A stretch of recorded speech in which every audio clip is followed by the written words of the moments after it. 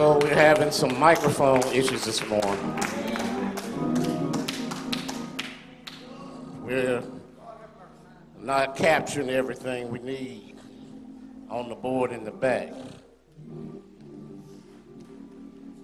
And I've become handicapped. I'm limited now because I'm used to wearing a lapel mic and not holding a mic. So the way I do it, this is very awkward for me right now. But we're going to work through it because I need for it to be amplified. But he was on time when we didn't have microphones in church. Before all these modern conveniences got in the way, somebody would just stand up and say, "Ain't he all right?" I know he's all right. I know he is. Oh, he's all right. When I wake up in the morning, he's all right.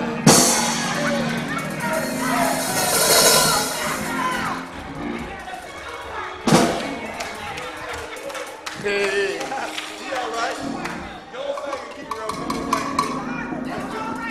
Yeah, everything convenient ain't good. Wow. It'll mess you up sometime. Because we just want to hear the word, don't we? Yeah, that's all. We just want to hear the word. And so, yeah, you can put all these mics all around there. I'll probably fall, jumping around. It's all right. Thank you. Ain't that so helpful? I appreciate them. Terrence and Jeremiah and everybody in the back. The whole Maddox family in the booth.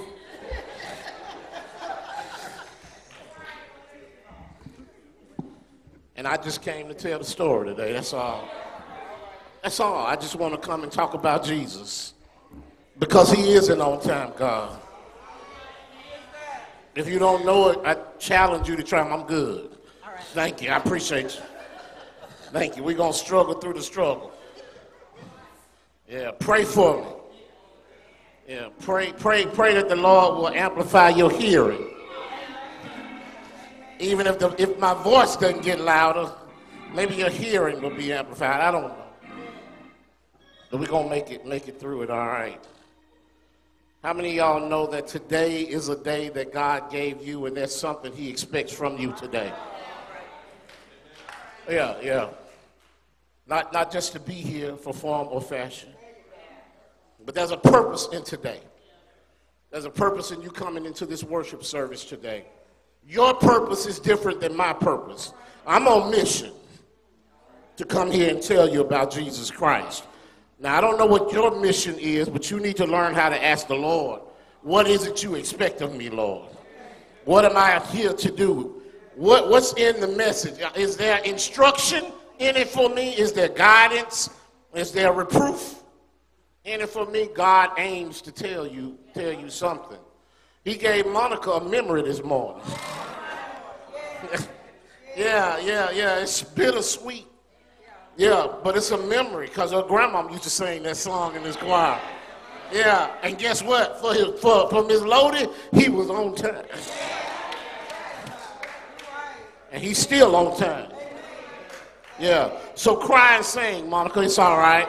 It's all right. Everybody understand that. And if you don't, like George Jones used to say, just keep living. You'll get to a place where you understand why you can cry and sing at the same time.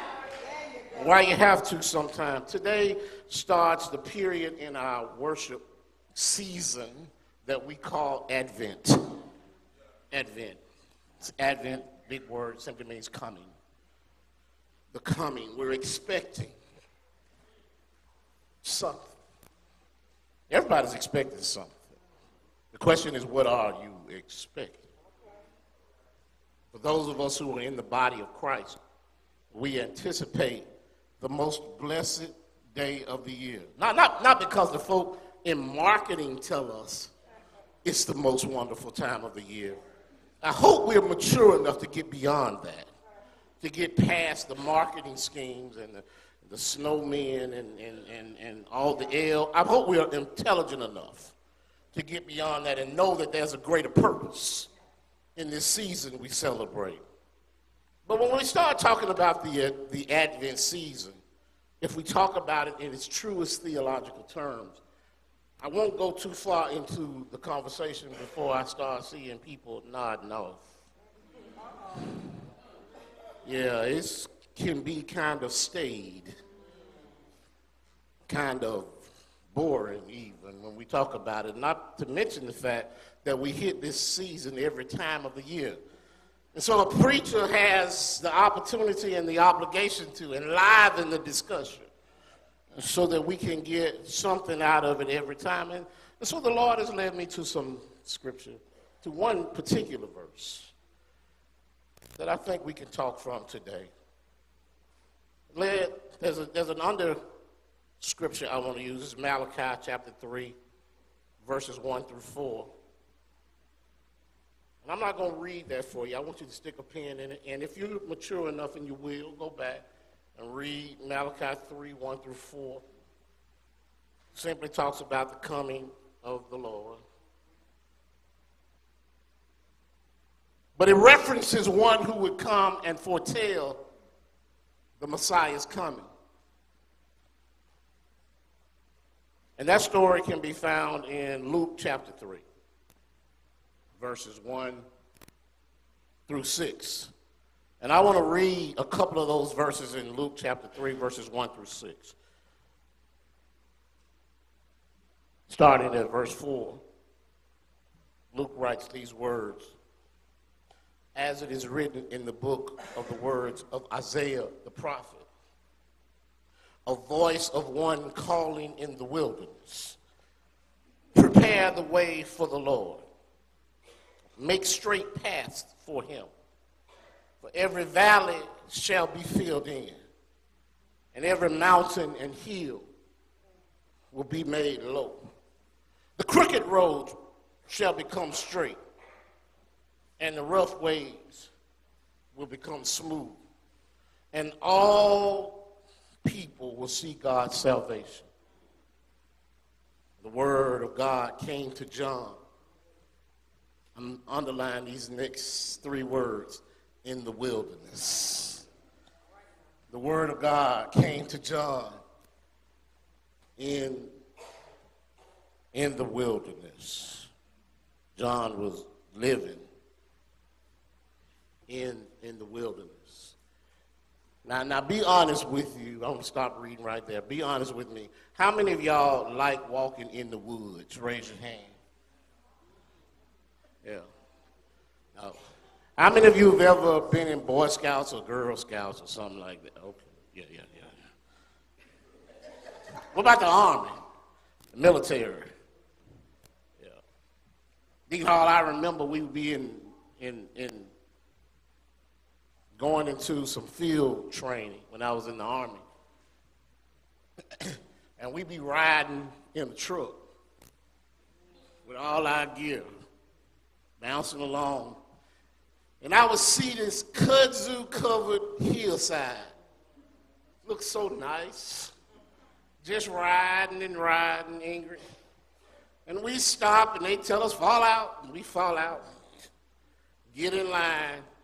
And would you believe that in 15 minutes, we were in that kudzu-covered hillside? And I don't know about everybody else, Deacon Moore, but I was mad. And I realized that this ain't for me. Walking in the woods like this. Deacon Moore made a career out of it in the field trainings. As an extension officer. But going into the wilderness may not be for everybody. But can I tell you that if you're in the body of Christ, we live in wilderness experiences. Yeah. And when I say the word wilderness, immediately negative things start coming to mind. When I say that, you start thinking about barren wastelands and deep untouched forests and stuff making sounds that you can't see and jumping around ahead of you. And it immediately makes you feel uncertain. And the worst for me is spiders crawling all over you. Yeah, walking in the spider's webs. I mean, that's just always a treat in the wilderness. A few weeks ago, Karen and I had the joy, I'll say, of going to Red Mountain Park with the Davis family. And we hiked in Red Mountain Park a few weeks ago, the five of us. And it was great. It was great. We have been talking about doing it for a while, had a great time, and I saw all manner of things out there. Some of Birmingham's history, because Birmingham's history started over there in that Elington Mountain Ridge and spread abroad.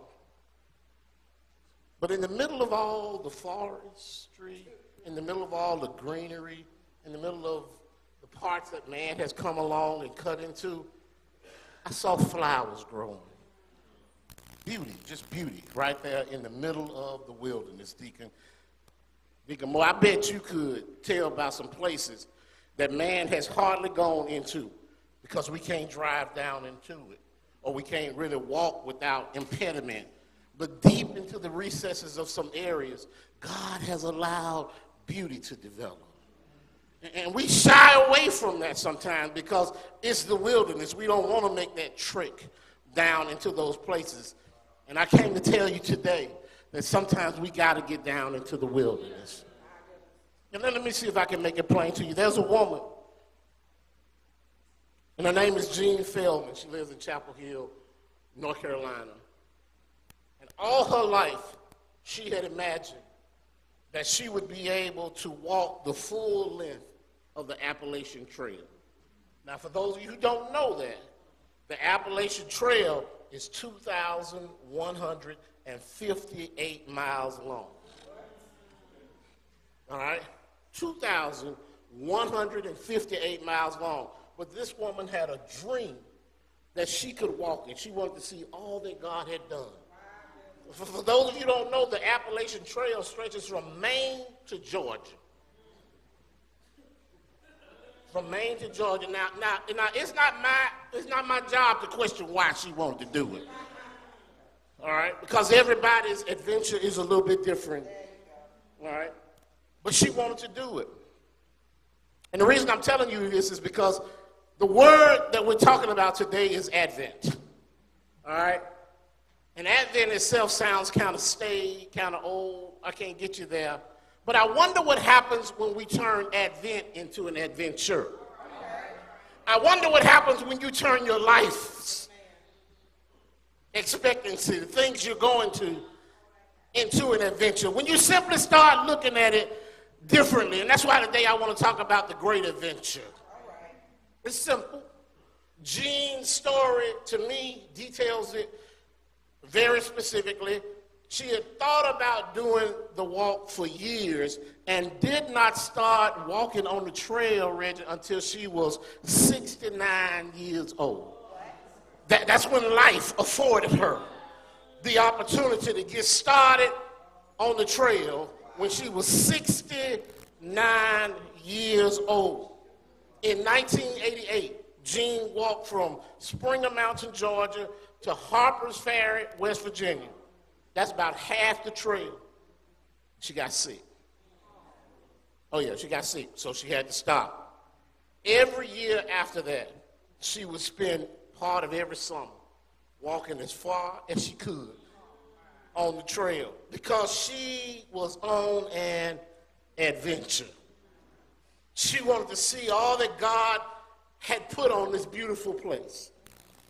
She walked until she couldn't walk anymore. Sometimes she'd be sidelined by physical injury. Her ankles were twisted or bronchitis or something. She'd get friends along the way. That's how life is. People will come along with you on a journey that you hadn't anticipated.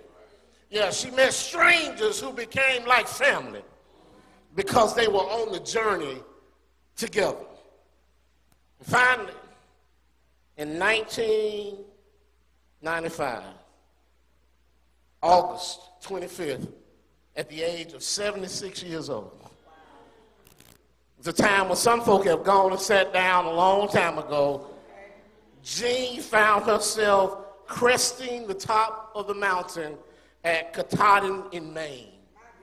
She and a friend, wasn't but one person with her at the time. That's how life is sometimes. Everybody might start out cheering with you, but in the end, you might only have one good friend who sticks with you. And she and that friend crested the top of the mountain, and she completed the journey she had started in 1988. And so people came and they say, what did you do? How did you celebrate? She said, well, we didn't bring any champagne or anything like that. She said, my friend happened to pack a pie on the journey. And she said, we sat there in the fog with the wind blowing, and we ate pie to celebrate me reaching this milestone. I want you to dispel all the rumors and TV shows about how your adventure in life is supposed to be. You keep trying to make it a perfect situation. And can I tell you today that God didn't put perfect in our equation? Not until we get to the other side.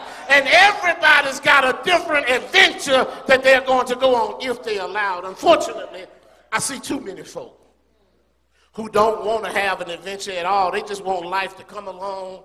They want the Lord to wrap them in bubble wrap and never let anything happen to them.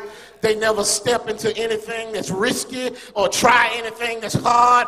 And can I tell you, that's just not how life is. It's not. It's not. This season of Advent that we have is calling us to the core responsibility we have as believers in Christ Jesus. I came to tell you today that you can't be a believer and be timid. You got to go out and attack what's going on. You got to meet life full face and enjoy the adventure as much as you can. Can I tell you that there are not some things that will be enjoyable? Oh, yeah. Oh, yeah. See, this season of Advent is a reminder to us that this is a time for you to wake up, to have some expectancy. Some of us have been lulled to sleep by our conveniences, by the things we have in life that have stopped us from having to make good choices. I bet I couldn't go around the room and find folk who can remember 10 telephone numbers. We don't have to think like that no more. Now, if you lose your phone, you almost lose your mind. Because everything you got in it is just convenient. I don't have to remember folks now. And guess what? That's a small indicator of how we are not close to people anymore. Yeah, I don't have to remember that. I have a friend that I used to be able to call. Now, we're getting older. I can't do it anymore. I used to be able to call him. He was my telephone book. I could call him and say, hey, man, what's such and such telephone number? It didn't matter. He said, he just rattled it off. That was his thing. He could do it. He can't do it no more. Cell phones. In fact, I kind of went off on it. Yeah. Friends can do this. Friends can do this. I kind of went off on him because every time he called a certain friend we have, he had to send me a text saying, man, please send me his telephone number. Now, for years, I was begging him for numbers. I said, do you know how to save a contact in your phone? But that wasn't the issue. The issue is us being connected and being able to support one another. And these modern conveniences stop us from doing that. Part of the adventure, though. When you say adventure, what comes to mind? When somebody says the word adventure to you. Yeah, what else comes to mind when you say the word adventure? Travel. Yeah, what else comes to mind when you say the word adventure? Surprises. Yeah, when I say adventure, I start thinking about stuff I've seen in the public domain, in the movie theaters, like stuff when I was going to like Indiana Jones. That's an adventure, or maybe Star Trek. Yeah. Lately, my adventures have come from stuff like Harry Potter. You know, those are adventures to me. But have you ever considered that your life is an adventure? Have you ever considered that you are the central star in the adventure that God has for you? Have you ever considered that? You're not making a guest appearance in your own show. No. You're the star of what's going on. You should not be taking a side seat to anybody else involved, and yet you've given somebody else too much control. You letting other folk direct your adventure for you. You need to take over and be in charge of what God has in store for you. You were born and reborn to be in an adventure. According to a theologian, his name is Stanley Hauerwas, an adventure is part of our central mission as believers. He writes, the most basic task of any church is to offer its people a sense of participation in an adventure. For finally, what we seek is not power, nor is it security or equality, not even dignity, he writes. But we all seek, each one of us seeks a sense of worth. And that worth is gained from our participation in and contribution to a common adventure. Some of us find church boring because we won't participate in the adventure of church. We go out and we try to help folk, and we won't participate in supporting other people. Can I give you some examples? I see him sitting here. I always talk about him because I'm amazed at his courage. But Cam, a few years ago, went on an adventure that I'd love to go on. Cam went to India on a mission trip. He'd never been there before. It cost a lot of money to go. He was willing to invest his own resources. He was willing to invest his time, and he didn't know what he was going to face.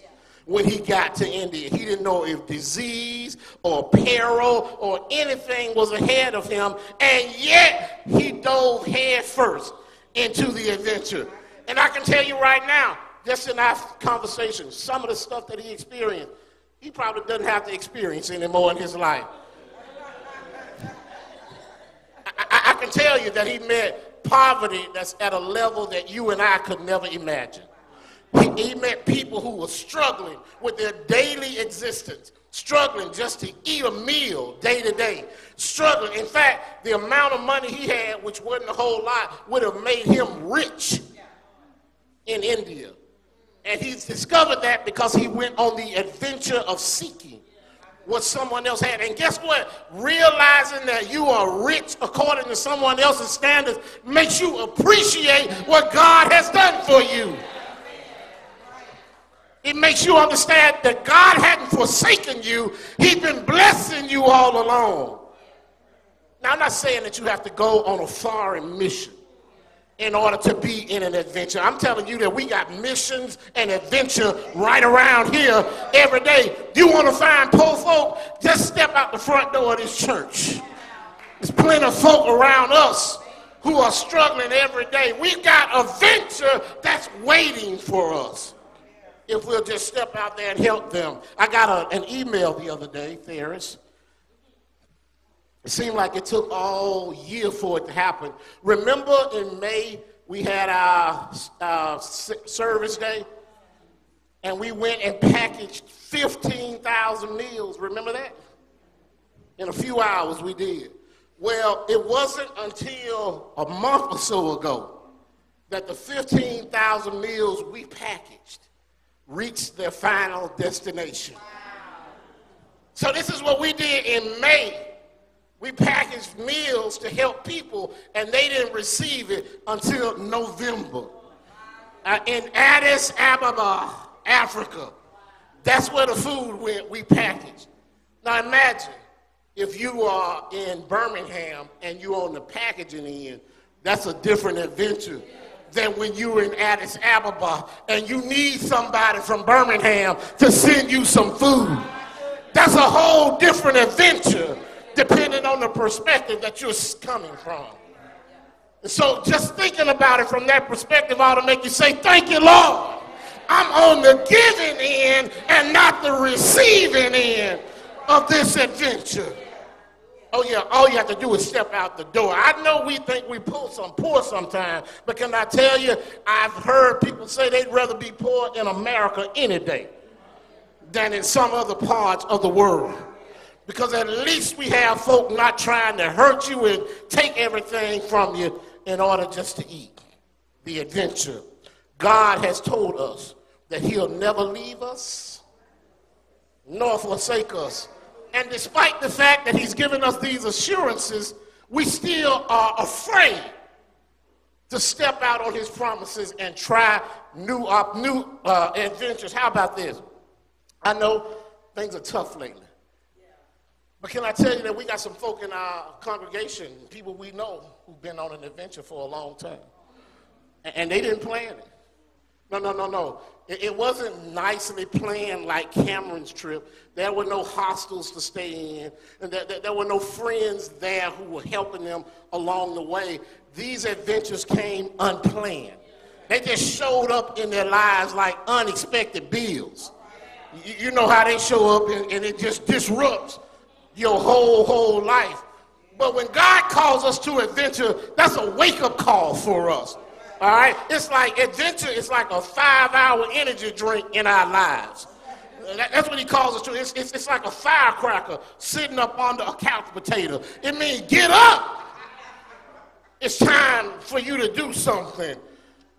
We got to get ready to hit the trail. And let me tell you what that looks like. Because some of us don't realize we've been in adventure for a long time. And sometimes we find ourselves in the wilderness of life. Sometimes that wilderness is called sickness. And there's some folk who've been in the wilderness of sickness for a long time. And the wilderness of sickness will take you through it. Yeah, you never expect what's going to happen when you get into it. See, it's one thing when you sit in that doctor's office and they give you a diagnosis.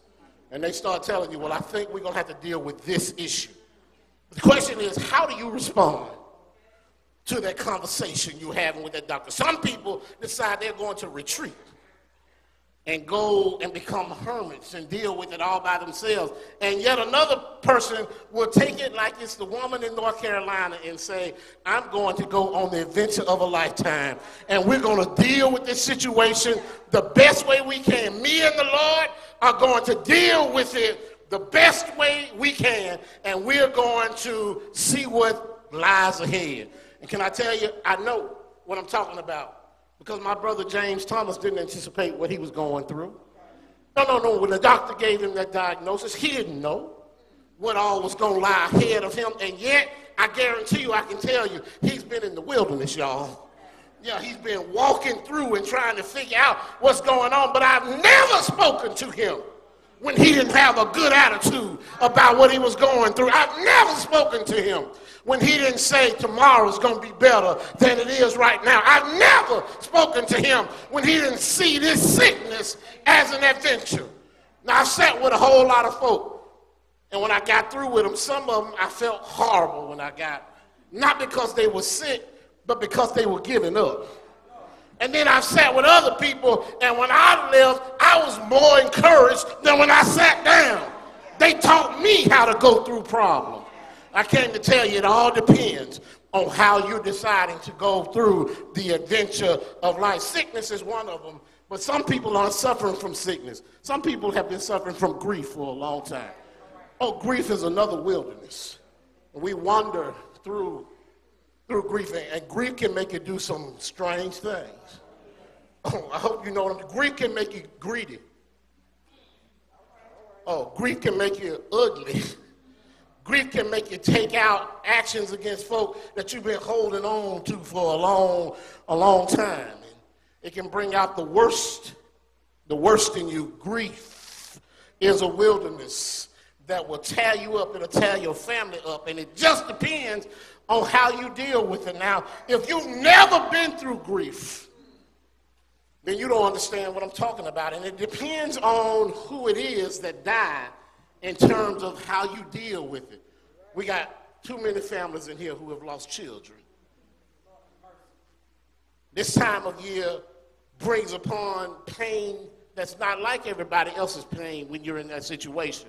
When you're walking through that wilderness, this is supposed to be the most wonderful time of the year. And yet, when you're walking through the wilderness of grief, you can't think about it as the most wonderful time of the year. You have to fight your way through to maintain joy in the world. And depending on the circumstances that you're going through, you got to make sure that you keep a stiff upper lip, as they say, and show folk that you trust in the Lord when inside you're really crying because of what you've been experiencing. Grief is a wilderness that will ride you, and you can stay in that grief wilderness for a long time. A lot of people will mask the symptoms of grief. Oh yeah, you put on a mask. Sometimes that mask is called drinking or drugs, or sometimes it's simply depression that comes all over you. But can I tell you that he's not unacquainted with our grief? That's what the scripture says. The scripture says he wept for his own friends. So he understands what it is to lose somebody you love. Jesus expressed every emotion that you and I express. He understands what you and I go through. And I'm so thankful to say today that when you're on this adventure, God is so good, because just like when Fee Arthur is walking through those woods when he was an extension agent, and he'd walk upon just a beautiful little clearing. After all this thick brush and going through all these trees, he'd walk upon just the most beautiful place along the way. Can I tell you that life is like that? You can be struggling in the midst of grief. You can be struggling in the midst of sickness, and all of a sudden, the Lord will let you walk in on a clearing. The Lord will let you walk in on somebody you love. And it'll be like a flower coming in your life. Somebody you haven't heard from in a long time will pick up the phone and call you and talk to you. And it'll be like a cool drink of water while you've been walking. I tell you that that's part of the adventure of life. Some people call it, when they're hiking, they call it trail magic. Yeah. It's like flowers in the middle of everything. Can I tell you that flowers grow in the junkyard? Can I tell you that? People don't believe it, but flowers will grow in the junkyard. You might think you're living in the junkyard of life, and maybe that's part of your adventure, but wait for it. Can I tell you? Just wait for it. God's going to show you something. He's going to show you how good he is to you. And I realize it's not sickness and it's not grief that everybody deals with. In fact, these days, just with the world events, you and I are struggling. We feel like we're in the wilderness every time we walk outside our house. You can't go anywhere anymore without feeling afraid or being intimidated. You can't go to the mall. You can't drive down the street. Everybody that look like me and has and is my gender is struggling these days. Yeah, if you live in America and you want a me, we feel like we in the wilderness. That anybody that takes a notion that I might not be doing the right thing can pick up the phone and call 911 and tell them he's sitting up here eating a pie. I mean, they'll report you for anything these days. You don't have to be now. Look, I was raised in a generation that made sure that when I came out, I was trying to act right anyway. So I'm not trying to intentionally do anything wrong. And what I realize is we're so hypersensitive these days. The wilderness seems to be getting thicker and thicker with people who are insensitive. And they'll call us out for anything. And sometimes that leads to tragedy in the form of people actually getting killed. And the only thing we can come up with as a reason for the reason that they got killed is because they were black. That's the only difference we can find in the situation. He wasn't doing anything wrong. He was just walking. He wasn't out of line. He wasn't disrespectful. And when I put everything else in the equation, the only difference in this wilderness is he was black. That makes it hard for us to walk around every day. And it's not just black men. It's people in general are struggling outside of their houses. Life is hateful these days, it seems. But can I tell you that Jesus still loves you? No. This is important. Even when we're in the wilderness, we're still loved in the wilderness. He is not forsaking you based on your location. The Bible tells us there's nothing that can separate us from the love of Christ. There's nothing. It doesn't matter what you're going through. You still belong to him. Can I make it plain to you? Anthony has left our house and gone various and sundry places around the country, around the world. No matter where he went, he was still my child. It didn't matter how he acted when he was there. He was still my child. It didn't matter if he was right or wrong while he was there. He was still my child. Can I tell you, when you belong to the master, it doesn't matter what you do, where you go, doesn't matter the circumstances, you still belong to him. And guess what? He still loves you. That doesn't mean you won't have consequences. Life brings about consequences, but you know that you're loved by somebody. World issues don't dominate those who are in Christ. I'll give you this and then I'm out of here. It happens that I've read the end of this book right here, and I know what happens. Even though I'm walking through this valley of the shadow of death, I still have the assurance that David had that I don't have to fear any evil. You know why? Because a shadow can't hurt me. No. A shadow can't harm me. You've heard me say it before. The shadow of a bee can't sting me. The shadow of a snake can't bite me. The shadow of a bear can't harm me.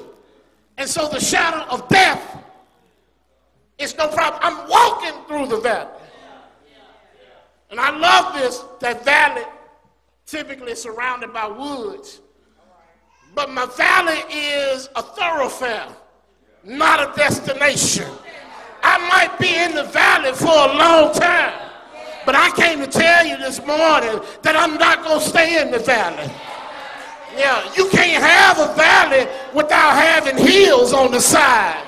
I'm just going through the valley. I'm coming out on the other side. And can I tell you this?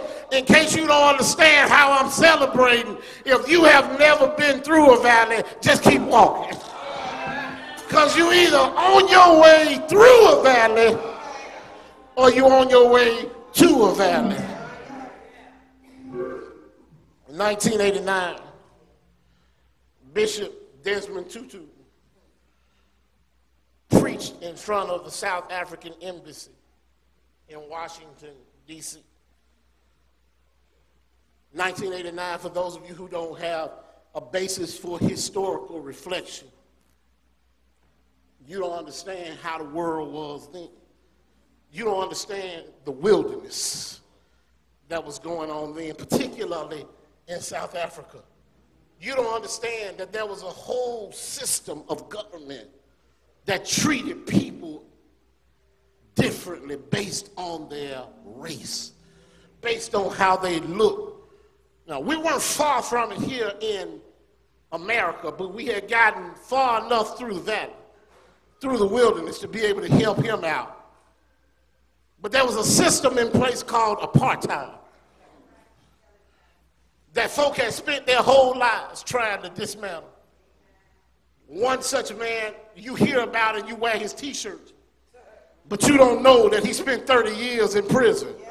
And I came to tell you right now that I don't care how strong a person you are. 30 years is 30 years. That's 30 years you're away from your family. That's 30 years you're being mistreated and underfed. 30 years that you are in a wilderness of some type, and yet God saw him through it. Nelson Mandela came out on the other side, and he vowed that apartheid would be destructive under his watch. He vowed that another generation wouldn't have to live under a system like that. He was willing to trade in his 30 years in prison for his risk-taking and running for office to make a change. So my question to you is, what are you willing to go through based on what you've experienced? And so Desmond was preaching in front of the embassy. And from the wilderness, he started talking about a concept that you and I don't understand. And that concept is called nonviolence. He wasn't the first one to come up with it.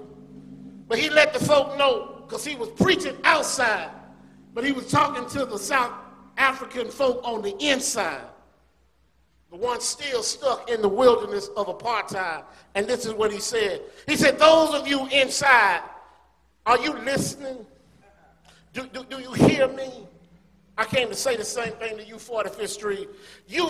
That the folk on the inside who are struggling with wrong, he said, you've already been defeated. Desmond preached. He said, you've already lost, and we on the outside have already won.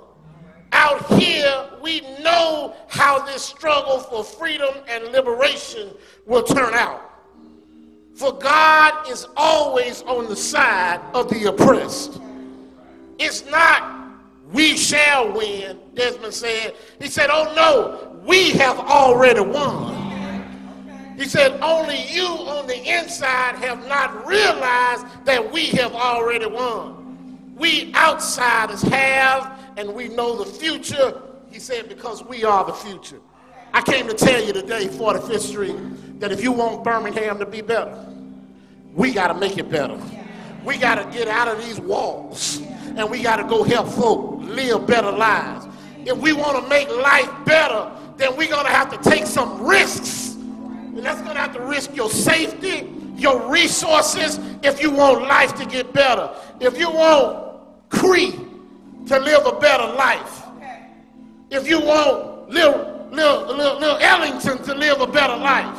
If you want little George to live a better life, then you're going to have to sacrifice something on this side. Yeah, the wilderness can be a training time for all of us, but we got to do something on the other side. I've got that confidence that you and I can turn this Advent season into an adventure season. I just can't wait to see what's going to come on the other side. I know you got some decisions you need to make in your life. Can I tell you that God is with you in those decisions? He already knows what's best for you. Just keep on walking. Keep on trusting in him.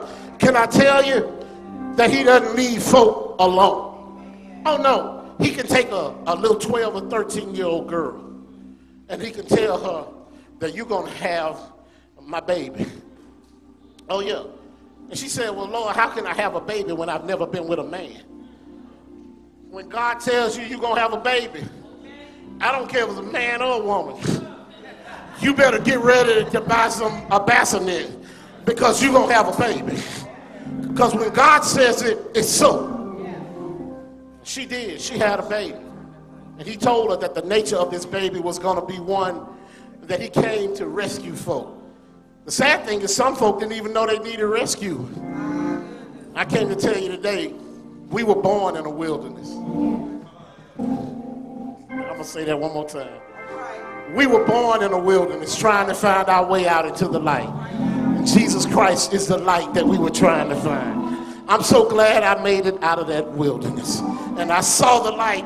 It was high and lifted up. And there was a man who used to be on that light post. His name is Jesus. He's the baby that Mary had. I put my trust in him, Anthony. And I taught you to put your trust in him. And I taught her to put her trust in him. I expect you to take your children and teach them the same thing, and your children and teach them the same thing. And if we do that, guess what? This little light of mine will keep on shining over and over and over again. Do you know him? Do you know this man named Jesus? Have you trusted him? Have you given your life to him? JT is trusting him right now. He might not be here today, but wherever he is, JT is trusting him. I guarantee you, he's struggling. He's still in the wilderness, but Jesus Christ is still taking care of him. There's some I don't even know about who are struggling. I got a prime example in this congregation of somebody who's been trusting the Lord for 105 years. You saw Maddie Hankins 2 weeks ago coming here 105 years old. She didn't do nothing but give God the glory. I can't imagine the adventure of 105 years of life. And yet she had the same testimony you ought to have right now, that if it had not been for the Lord on her side, she didn't know where she'd be. So let me give you this.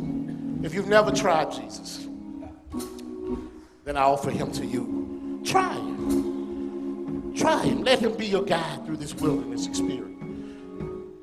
He's given me the authority. Given me the authority to invite you to be a part of his kingdom, of his family, of his life.